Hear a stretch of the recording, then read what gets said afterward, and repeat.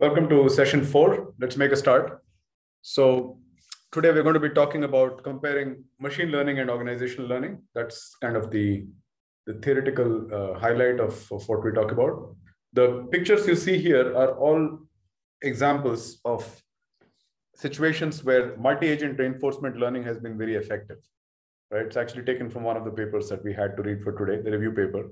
So on the left, you have autonomous vehicles, unmanned autonomous vehicles, drones, if you like. Then you have a picture of Go, right, which is the famous Asian game of strategy.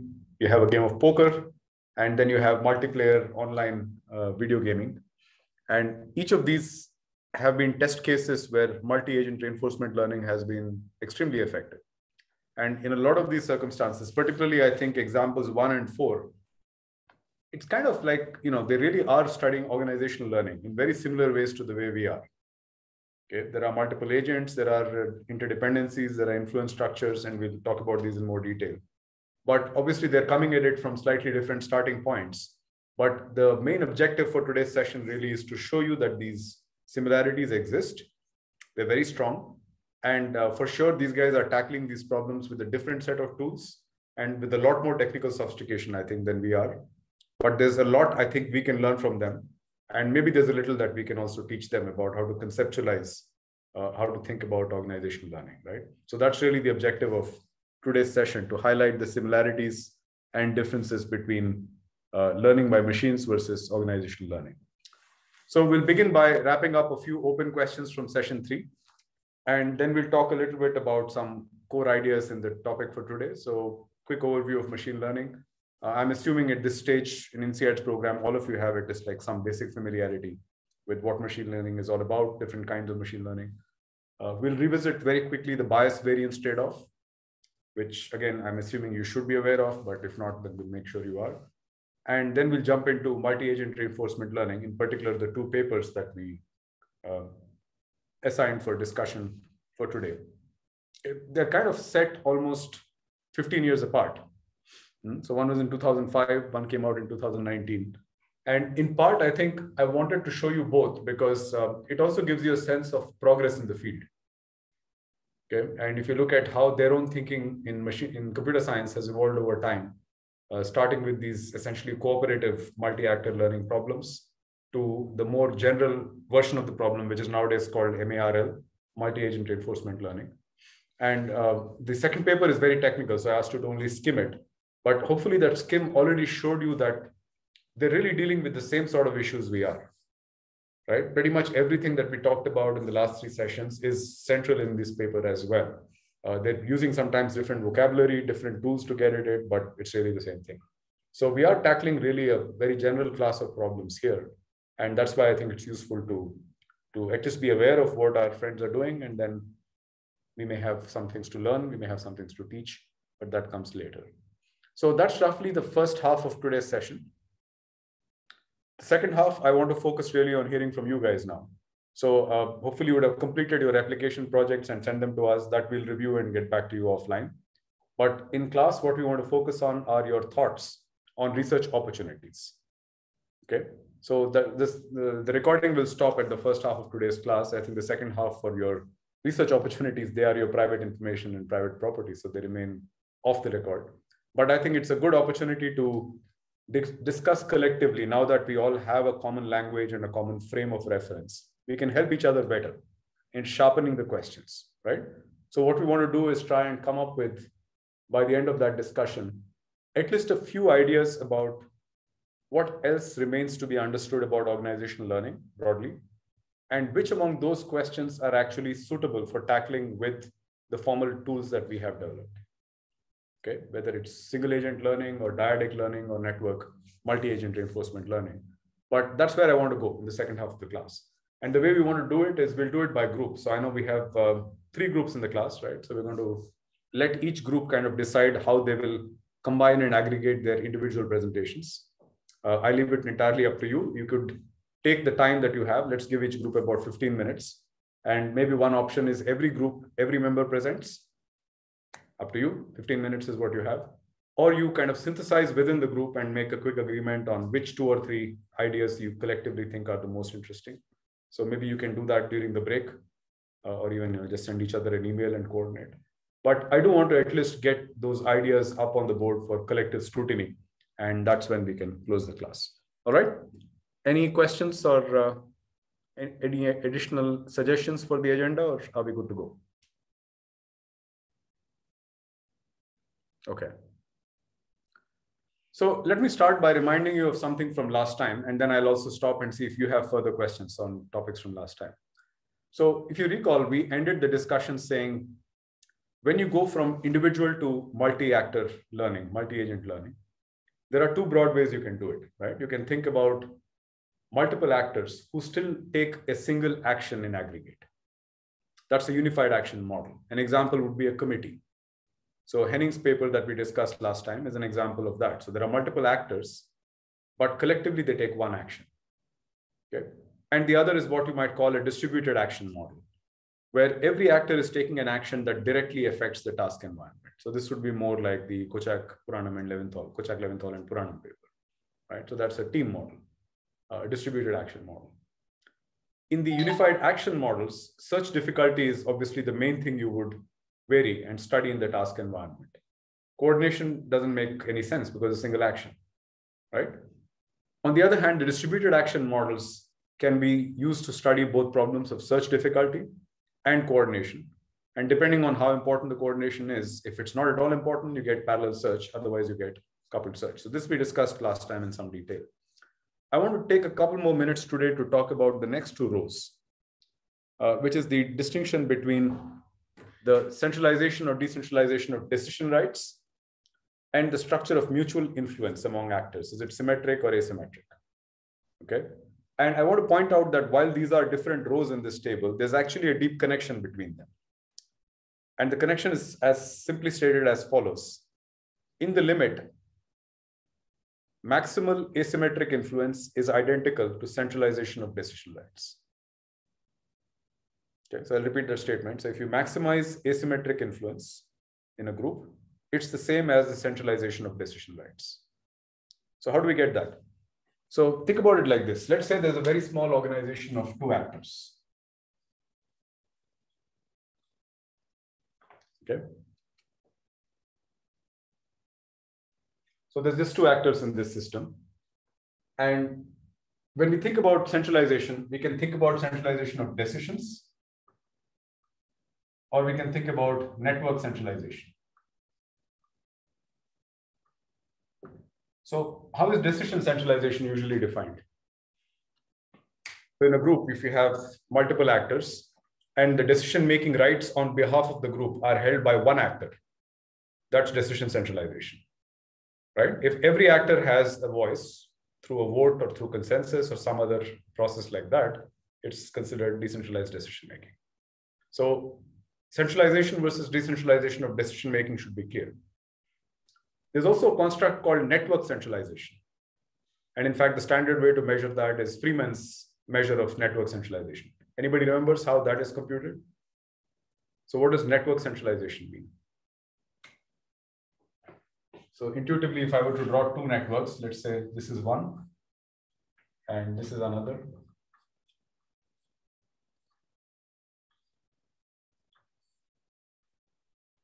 Which one is a more centralized network? This one? Yeah. Why? Well, formally, the reason this is considered more centralized and the way we would measure the degree of centralization is we would first draw the distribution of degree of each of these actors. So in the picture here, this actor has a degree of 5. Every other actor has a degree of 1.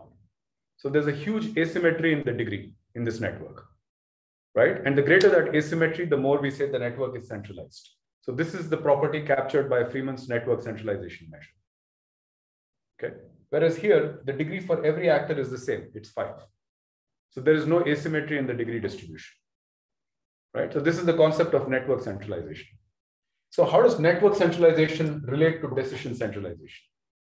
Okay. It's a very confusing thing because often people will use the word centralization without saying which one they mean. And as you can see, they don't necessarily mean the same thing.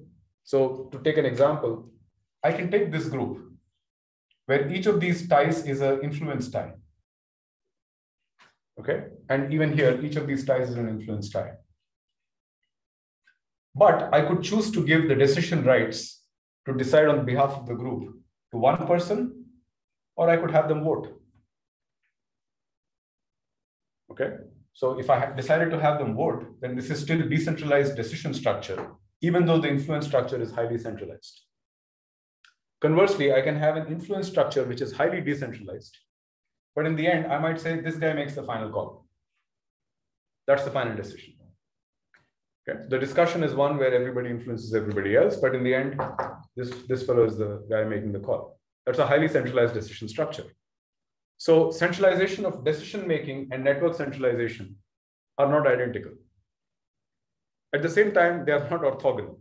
The reason being there is a limit case where these two things become the same, right? That's the interesting question. So the question is, when do they become identical? And I already gave you the answer.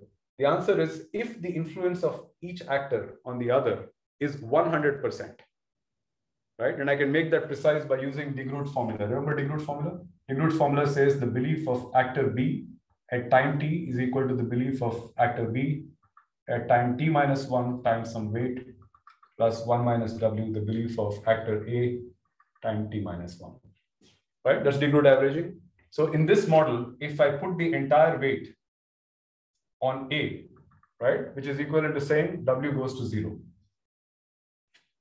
then it's as if you're saying B's beliefs are identical to A's beliefs. So B does not take their own belief into account at all when forming their belief. They literally are brainwashed by A.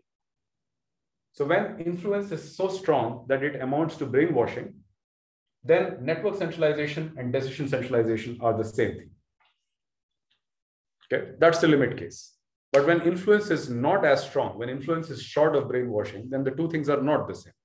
And most often our influence structures are not equivalent to brainwashing. So that's why it's really important to distinguish whether we are talking about centralization of influence, which is the network topology question, or centralization of decision rights, which is the question of who gets to finally choose in a group. Is this clear, the distinction between the two? Yeah, okay, Piyush.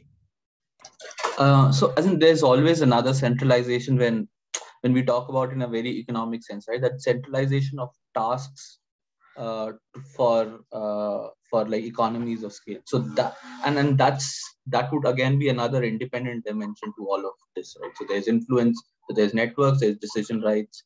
So there's influence, there's decision rights, and there's tasks.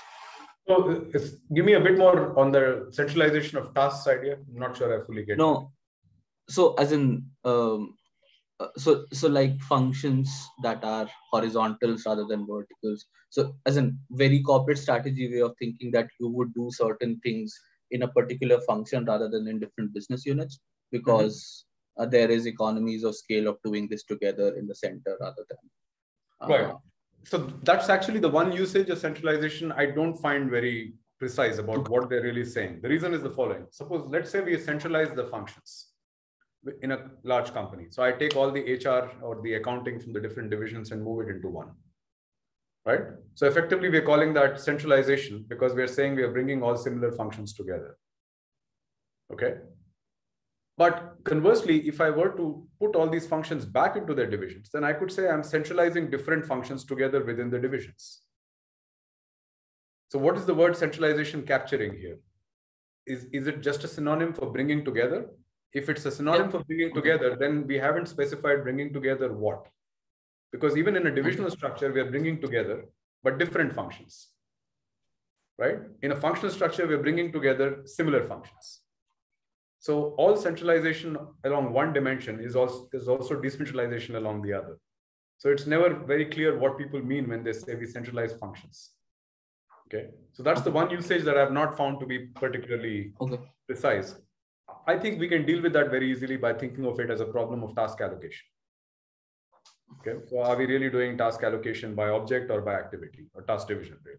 So that already captures it. I think we don't need, in addition, the language of centralization there. Okay. But I'm not saying I'm trying to ban the usage of language, but okay. But I'm just saying if people say centralization, at a minimum, we should ask them, do they mean centralization of decision rights, network structure, or are you telling me some story about grouping functions together versus not? Which one do you mean, right? As long as we know that, we're okay. So isn't just one quick follow-up question. So isn't like centralization of tasks then different from decisions and influence, or is it the same? So that's what I mean by it's not precise when we talk about centralization of tasks. So for instance, if you said the decisions on all accounting related activities throughout the corporation are going to be made by one person, this is a centralization of decision rights. Okay. Right? Now, if you say, I'm going to bring all the accounting activity from different parts of the company into one mega department, then you're implying there is centralization of decision rights. But in addition, you're also implying some kind of spatial economies of scale or scope. Because I put them in one building, I get like lower rent per capita or something like that. Right? So the first usage is clear because it's centralization of decision rights. The second is not. Because just as you get economies of scale by putting these things together, you could also get economies of scope by putting them with other functions. Okay. I had a couple of things, but I'll talk about it later. Okay. When I present my idea. But at a minimum, I think the main distinction that I want to draw between centralization of decisions and networks hopefully should be clear. And you can see that while they are orthogonal, they're not orthogonal. While they're not the same thing, they're not orthogonal. They're not orthogonal because there is a limit case when influence goes to 100, where the two are the same, right? But we rarely live in that world. So as long as we don't live in a world where influence equals to brainwashing, then network centralization and decision right centralization will not be the same thing. They will be different. Hangjun? Yeah, hi, Phanish. I was just wondering if we imply, so between the two, decision rights and the network. So to me, it's more like the decision right is more for, it's given by the formal structure, whereas the network centralization is more like an emerging from the kind of informal interactions between individuals. Do we imply that? I think that's a reasonable interpretation, but remember, implicitly they are different only if the informal structure does not produce weights equal to 100%. Right? If they did, then the two become equivalent.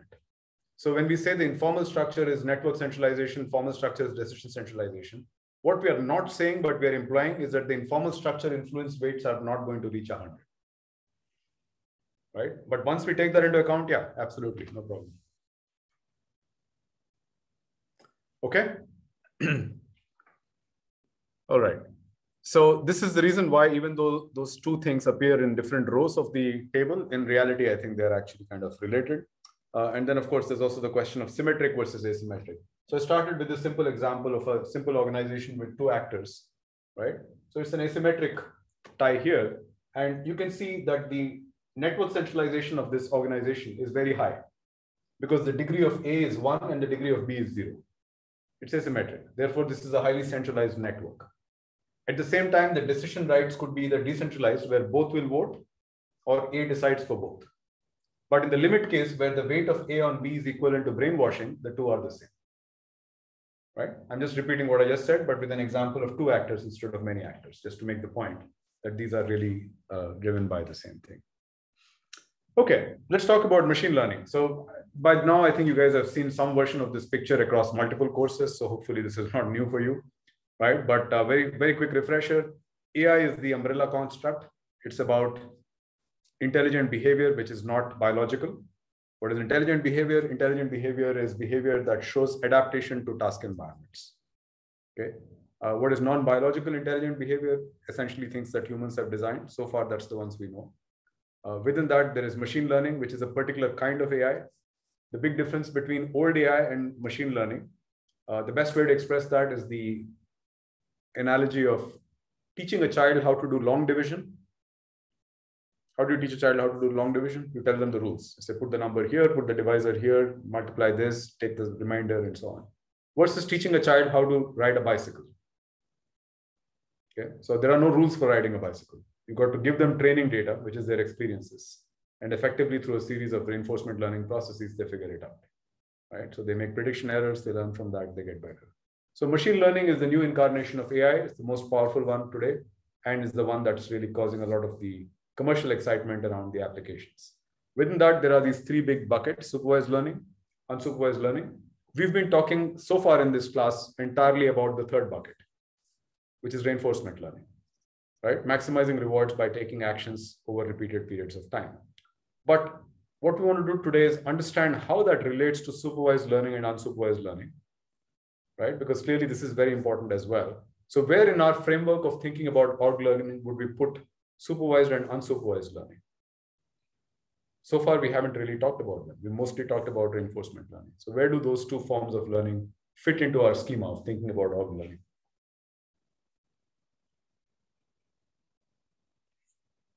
Any ideas?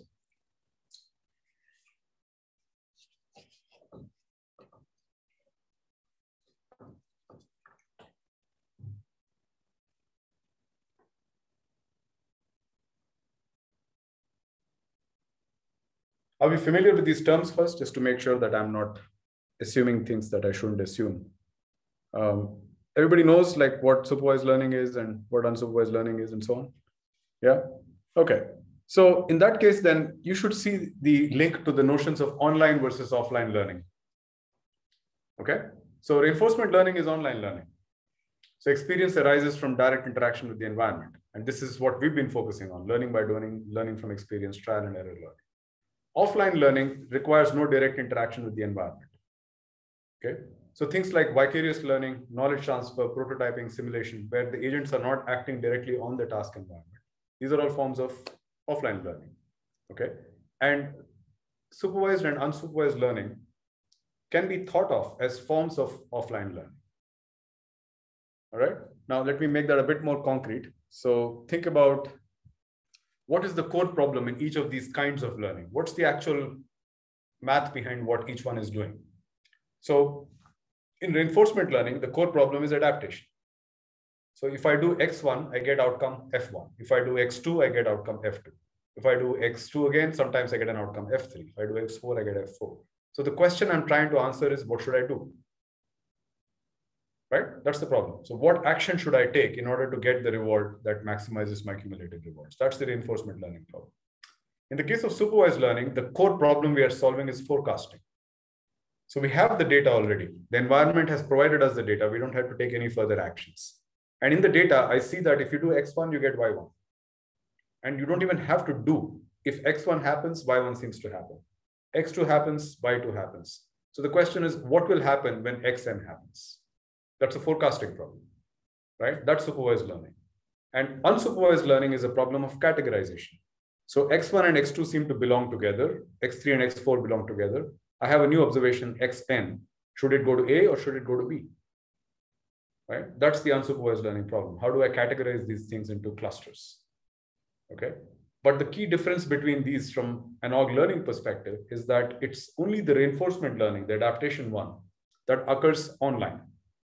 Okay.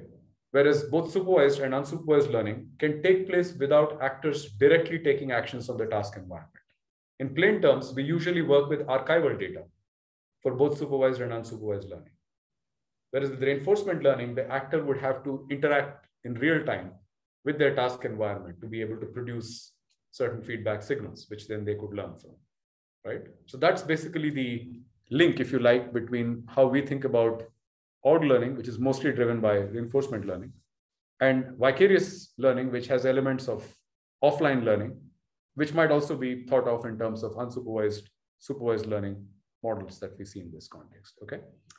Now, within supervised learning, there is a particular trade-off, which again, I suspect you know, but I want to make sure that everybody's comfortable with this idea.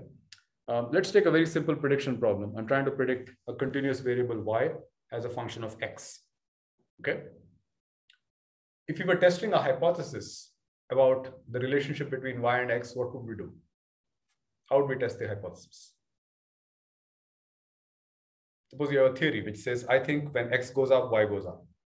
I have this scatter plot, okay, but that's not a hypothesis test. How would I convert this into a hypothesis test?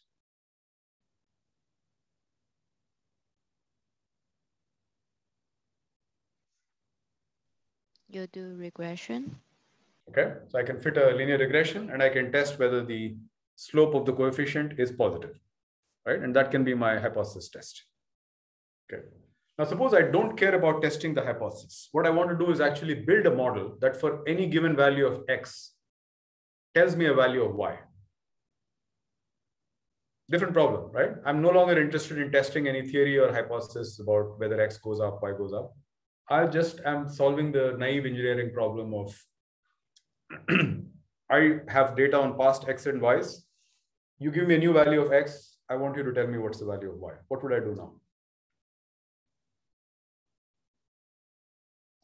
Just link every dot.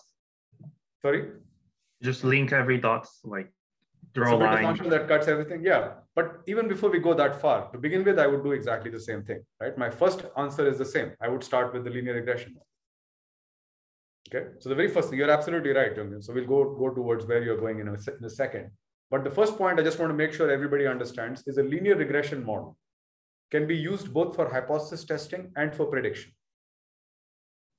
Right? The model is a prediction because if I have the line and now you tell me a value of X that's not in my data, let's say there's a value of X here, I can look it up and tell you what the value of Y is. So it's a prediction, right? That's why introductory machine learning classes, the first few weeks is all about linear regression. Okay. So linear regression is a tool that can be used just as well for machine learning as it can be used for hypothesis testing. But of course, our linear model is not going to fit the data very well, which is exactly why we need a more curvy kind of function, right? So this is like a better fitting function. Maybe another one which goes through every point would look something like this, right? So what machine learning is really doing is just doing this. The more advanced versions of machine learning and the deep learning algorithms are currently the most advanced ones. They can really fit models that look this nonlinear, okay? And that, as you can immediately see, gives rise to two problems. What's the first problem? I can no longer explain it in English. Okay. When it was a line, I can explain it easily in English. I can say when X goes up, Y goes up. But what am I going to say now? When X goes up a little bit, Y goes up, but then Y starts going down, and then again it goes up, and then so you can no longer explain it in English, right? And this is when there's one independent variable. Imagine if there were 20. Okay, and this is not a curve, but a hypercurve, which is in a hyperspace of 20 plus 1 dimensions. So when people say deep learning is black boxed and mysterious and hard to understand, there's nothing like magical going on. It's just that it's very hard to explain in English a complex polynomial in a hyperspace. Because there's no intuition, right? I cannot tell you anything intuitive about what's going on. I can just say this is the function. So the first problem is there is a trade-off between prediction accuracy and explainability. Okay? You cannot fight this. It's just the nature of the physics of the problem. So the better you get at prediction, the worse you will get at explanation, full stop. There is no way to escape this, right? So everything we do to improve explainability of AI comes at the cost of prediction accuracy. Second problem. I'll let you tell me what the second problem is because we spent a lot of time on the second problem in research design, research methods. So what's the second problem of fitting a model that looks this nonlinear on this data? Overfitting. Overfitting, very good. I'm glad you remember, right? So overfitting. Now, why is that a problem? Because the data you are observing here is always a combination of some portion of the truth plus noise, right? All data is a sample. A sample is drawn from a population. A sample is a combination of the truth in the population plus sampling error, noise. So when I fit a model that fits my data this closely, the risk is I'm not just fitting the truth, I'm fitting the noise. And the problem with that, of course, is when I'm trying to generalize out of sample, I'm going to make a mess, right? Because this super complicated model is going to make lots of predictions which will not hold out in new data because it's really capturing noise, not the underlying truth. So effectively, all of machine learning today is really just trying to solve these two problems, right? How do you solve the problem of avoiding overfitting while increasing predictive accuracy through nonlinearity? That's really the core of what machine learning algorithms do. And when it comes to application, how do you improve the predictive accuracy without giving up so much on explainability that people start getting nervous about using it? That's the usage side of the problem, right? So on the user side, that's what the machine learning problem is. On the statistical side, the basic problem is how do I increase nonlinearity to improve fit, but not to such a degree that I overfit the data? Okay. And that second statistical problem is exactly what is called the bias variance trade-off, right? So if you have this data, I think you've seen this before in research methods. So this is just a quick refresher. So you want ideally a model that is not so nonlinear that it overfits, but also not so less nonlinear that it underfits. And the way we want to find this optimal model complexity is solving what is called the bias variance trade-off. Right? The bias here is if your model is underfitting, variance is if it is overfitting, because effectively then it will make a lot of noisy predictions out of sample. Okay. So this to me is like one of the major insights of machine learning, which translate beyond machine learning to life in general. The other one was exploration exploitation, right? That we've already discussed in some depth.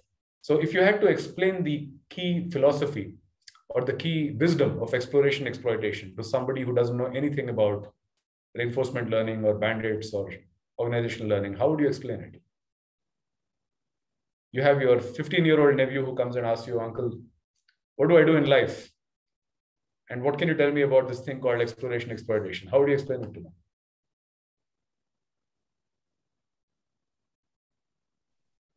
Try something new, try something different from what you're doing now. Yeah. So often the way I do it, I mean, I don't have 15-year-old nephews and nieces anymore. They're already older. But I do have to explain it to business people who don't necessarily have a background in any of these topics. And the way I explain it to them is similar to what Nettie said. I tell them it's not crazy to throw some money at crazy ideas, right? And I'm very careful in my choice of words. So it's not crazy to throw some money. I'm not saying a lot. And if they ask me how much is some, then I run away very fast because nobody knows. We don't know what the optimal exploration is, right? But it's not crazy to throw some money at crazy ideas. And crazy is precisely defined as things that don't appear to be the first best, given your current belief structure, right?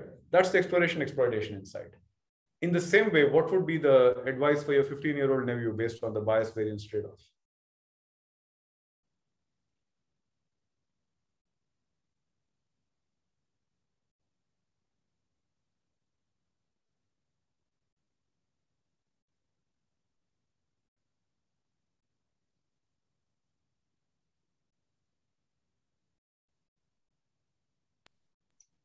Don't follow advice. Sorry, Nettie, go on. As similar, just don't follow exactly what other people are doing. In general, if you think about your data set here as experience, okay, that can be your own life experience, it can be other people's life experience vicariously. So you want to learn from those experiences, but you don't want to be captured by them. You don't want to overlearn, right? The reason is your experience is a sample, and a sample is always a combination of truth plus noise.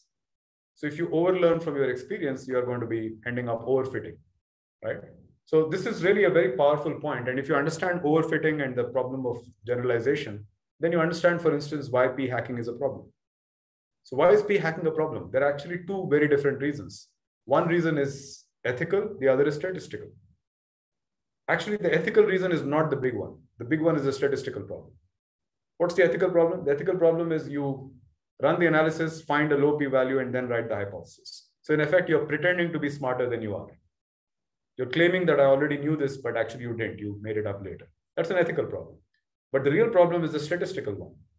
Because what you found could be overfitting, which means it's not going to replicate. It won't generalize. Right? So even if you're okay with people overclaiming their smartness and we are willing to, kind of de-inflate that for every claim they make by putting a correction factor, we can't get around the point that with p-hacking, you're going to get a volume of results which don't replicate. Okay, that's also driven exactly by this phenomenon. The problem of overgeneralizing or superstitious learning is also picked up in this picture. Right? One form of superstitious learning is in this picture, where I look at my life experience and I say, this is what I'm going to do. But you see, my life experience is a sample. Some of it is true, some is noise. And if I overfit it, I'm not going to be making the right decision. Okay. So these are, again, I think, very general principles which are captured very precisely in these theorems in machine learning, but have, I think, quite broad applicability in learning in general. All right. So let me pause there and see any questions about either of these things. So I've gone through this overview of the three families of machine learning super fast. My assumption being that you guys now are kind of familiar with these techniques, may have even used them in some of your work already. But if something is not